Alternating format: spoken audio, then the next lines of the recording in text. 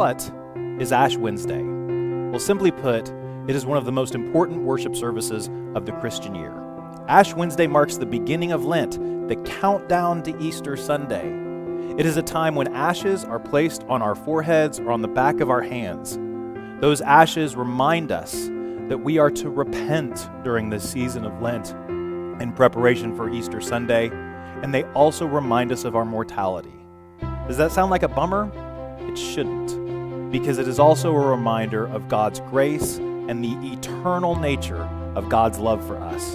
That while we aren't here on this earth forever, we do exist forever in the mind and in the heart and in the saving plans of God. So we will have our Ash Wednesday service right here in this room tomorrow night, Wednesday at 6 o'clock.